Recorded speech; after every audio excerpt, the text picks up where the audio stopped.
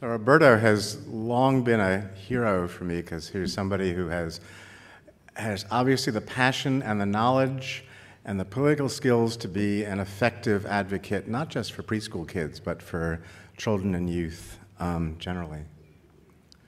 So it's my pleasure to introduce Jeremy Anderson, who is the president of the Education Commission of the States.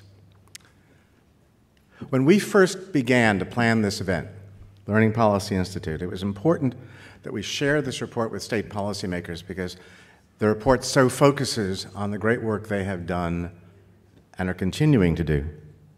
So we reached out to Jeremy, who was gracious enough to invite us to host our event at this venue preceding the Education Commission of the States 2016 National Forum.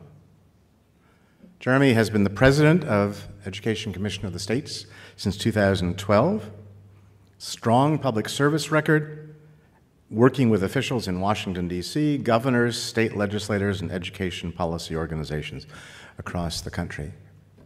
He is a great colleague and a great inspiration, and I'd like to invite him to share some remarks with us. Jeremy?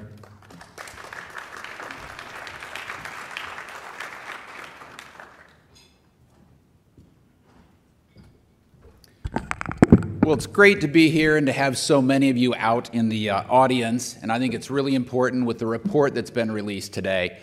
I want to take a quick moment, because he's got to depart for another event, to recognize Bruce Atchison in the back of the room, who is actually the director of our Early Learning Institute at the Education Commission of the States, and is really the leader within our work on all of the different reports we're doing around early learning, around K-3 quality, around funding mechanisms. So Bruce has another event because we are putting on our national forum that he's got to run to, but I wanted to make sure to acknowledge him. And it's great to be here with all of you. I think the bigger picture for me that I want to make sure you understand is the push that we have on early learning comes not only from what we're hearing in the States, but from what we're hearing from community leaders. And on a personal note, I hear it every day. My wife is an early learning teacher. She works in a hearing impaired preschool. And so I understand the issues that are going on in a lot of states where the policies are not always meeting up with the demand and the needs that these students really have. And so we're excited not only to endorse and embrace the work that has been done by LPI and many of you out there in the field, but also to look at ways that I think we've got to be cognizant of changes that are taking place. So when I sit there and look at the great work that's been done in West Virginia, and North Carolina, and Michigan, and Washington, it pretty much embodies what we do with the Education Commission of the States every day. We believe in the power of learning from experience. And one of the best ways we can help states make a change in policy is to show them a state that has succeeded in moving policy and getting better outcomes. And I think these 4 states are great states to showcase, and it's going to be good to be hearing from each of them. I have to tell you that as we talk about some of the big early learning issues that we get questions from, and our commissioners are governors and lieutenant governors and chief state school officers and legislators, a lot of it comes to funding. Not as much of it comes to the quality side. And that's what I think is really important for there to be a discussion on.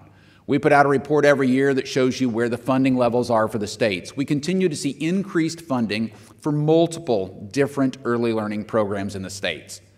Part of that is that there's a large number of governors who are embracing the investment and seeing that it's worth it. Political reality is also that for many of those governors, investment in early learning is not inside their school finance plan. I think there's only 1 or 2 states where it's inside their school finance plan, so they can put money into early learning without needing to have such a big amount of money that it will cover all of the K-12 experience for those students.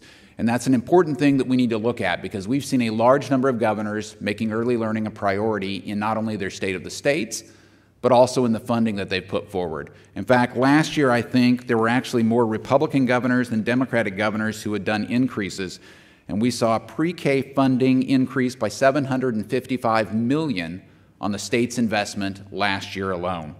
That was a 12% increase over what was actually funded from the 2014-2015 budgets with the states. And there were 32 states and the District of Columbia that provided an increase in early learning funding. That's a big number when you talk about increases for education funding to have 32 states putting additional funds in. We did not see anything near that on K-12 or post-secondary investments when you look at all 50 states.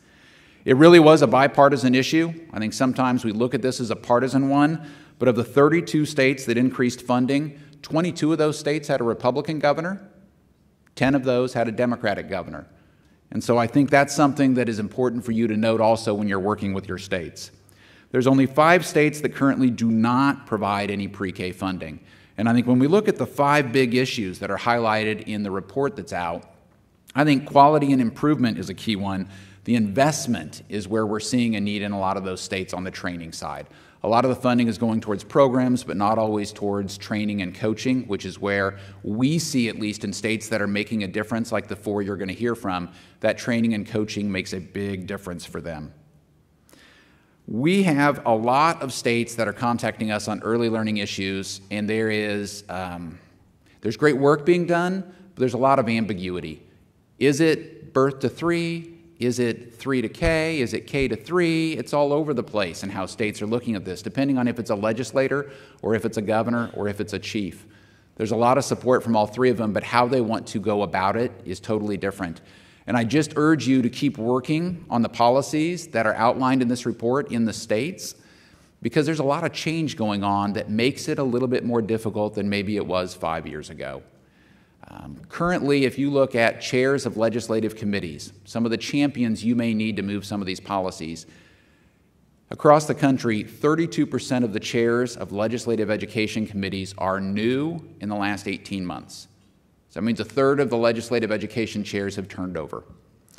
I think even more important for you to look at is chief state school officers who are embracing a lot of the early learning policies, but also have some political difficulties trying to add additional services on in some of their states when the K-12 classrooms are already full and they don't really have the capacity to take that on. It's not that they don't support it, but they have to figure out how they would do it with classroom issues. Chief state school officers, more than 60% of them are new in their job in the last 18 months. Amazing leaders who are trying to do great work in the states. But when you have 2/3 of the chief state school officers new in the last 18 months, there's a change in leadership, and you're going to have to take that into account. And finally, the other thing I would just tell you as you're looking at the policy leaders who can help you is governors. We have over 30 of them that are up for election or re-election in 2018. So as we're working on these policies, there's going to have to be a way that all 3 of those players, the executive, the legislative, and the state education agency, are working together if there's going to be some meaningful impact for the students, especially the early learning students that we really want to help. I also want to just highlight that what we see in a lot of states, and we work with them left and right on this, is that the scaling aspect of early learning programs is what's most difficult. They can have some really good pilot programs in some districts. Sometimes that's leadership by a superintendent or a local school board or even just teachers. But the scaling effect of getting this across all states so that truly we are serving all of the students who need that kind of assistance and can be provided all day, fully funded early learning, that scaling part is what's very difficult in a lot of the states.